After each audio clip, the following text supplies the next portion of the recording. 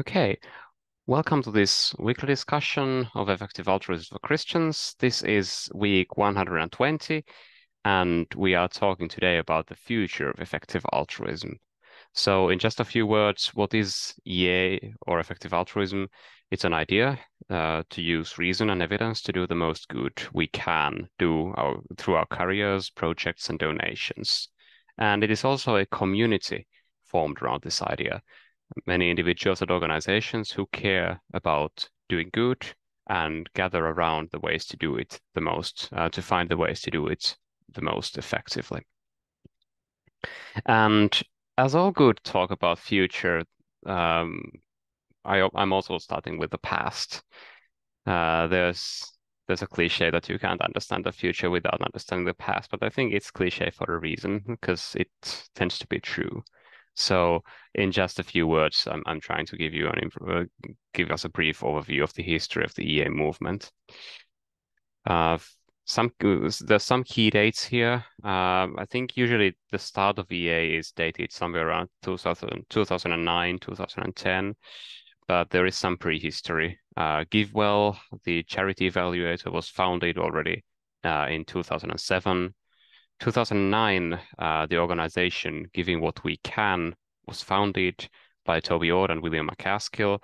And the founders of both organizations still play a big role in the EA movement.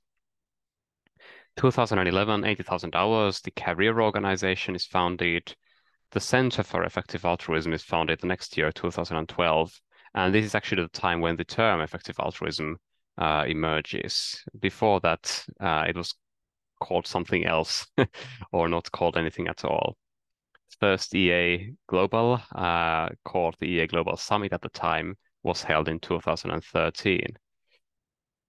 Then the dates get a bit more further apart. 2017, Open Philanthropy, which is currently one of the biggest, or actually I think it's currently the biggest funder in the EA space, begins operating as an independent organization.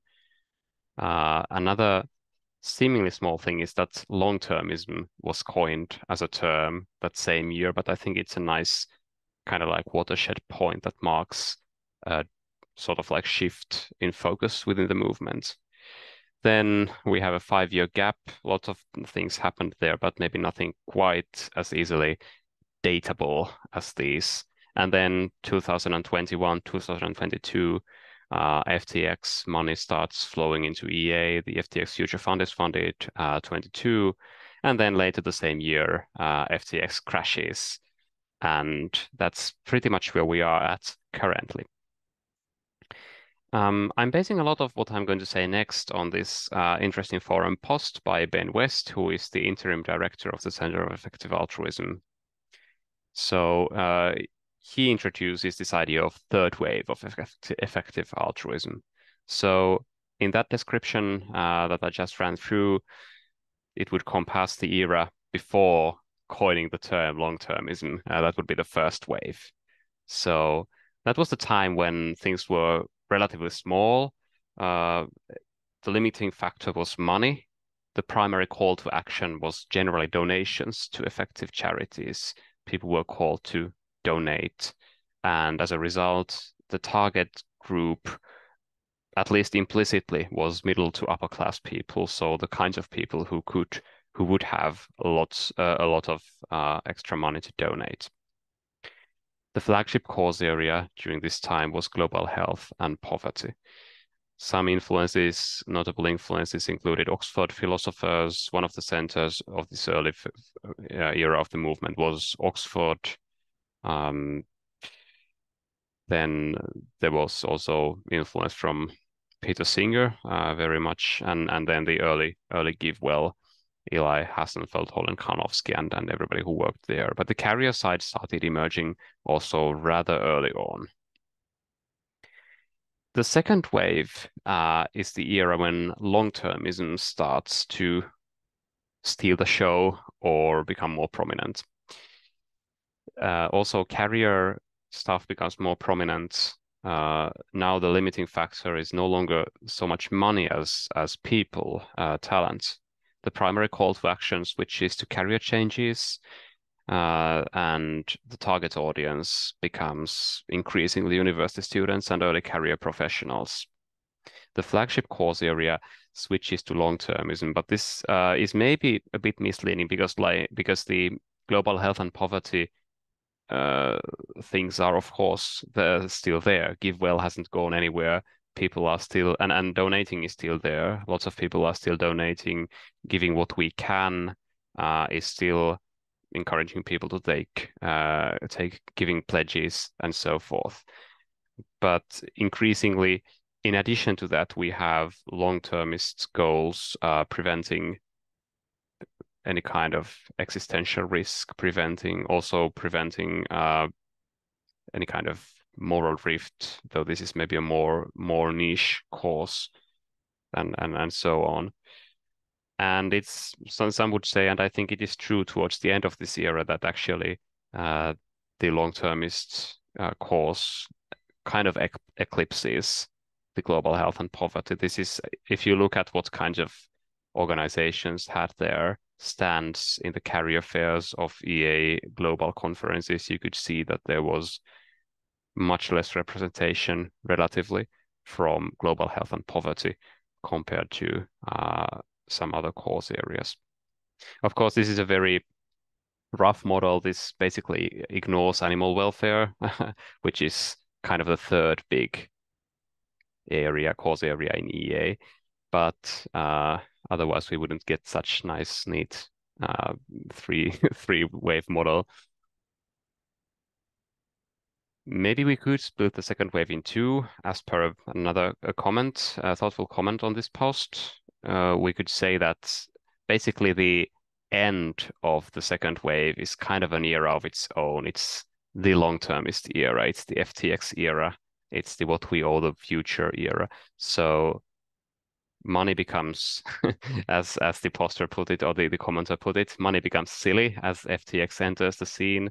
There was an increasing flow of cash into EA already before that, but things became kind of weird during 2022 for a while. Long-termism became prominent, and both within the movement and also more prominent outside the movement due to Will MacAskill's book publication. But where are we now? I think Ben West dated the start of this third wave in the Post-Giant AI Experiments letter, March this year. I think we could also date it to the FTX collapse in November last year. So history is it's very hard to make this kind of classifications with history you're actually living at the moment. But some characteristics of this new era would be less money due to FTX collapse and also due to tech stock falling. It's not just FTX, but also other long-time EA funders are losing net worth due to this. AI safety is going relatively mainstream currently, and there might be some further fallout effect from FTX. There were some possibilities listed, which I won't be going into now, but it's interesting if you want to check. I'll be posting the link to the chat. Well, some possibilities where the movement might be going by Ben West. And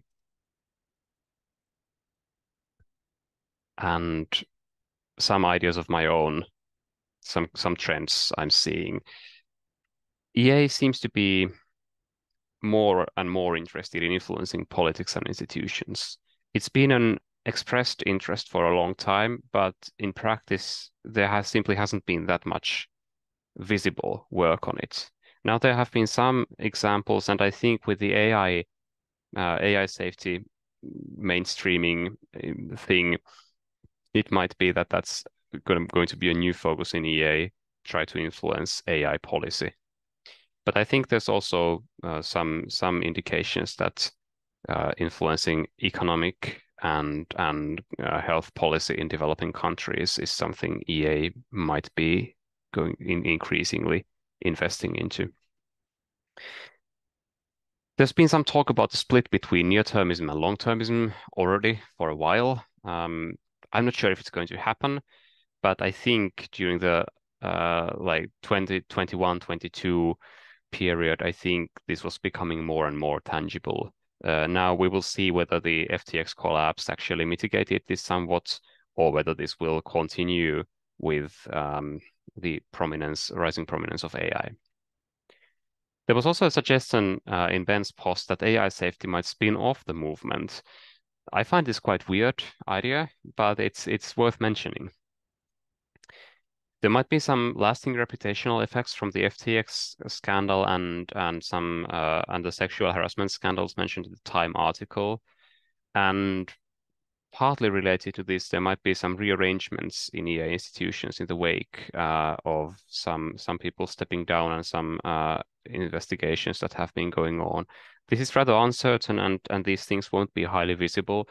But my hunch is that rearrangements in the way central EA organizations are run might actually have some trickle-down effects over the years that might end up being quite significant. And then as a last point, I think the movement, we could say the movement is maturing in the sense that EA has now existed for 10 years. So we have, as a movement, it has much more experience about functioning as a social movement. EA organizations have collected experience. Individual people in EA have accumulated experience. And also EA is getting older. I mean, it's still majority a very young movement, and the people who are who are new to EA usually are rather young, under 30, often in their early 20s. But there's also an increasing number of people who have been involved in EA for 10 years or 5 years and who are now 5 or 10 years older than when they came to the movement. So there's also that kind of maturing. Okay. Now I'm going to stop the recording and we'll go to breakout rooms to discuss the topic.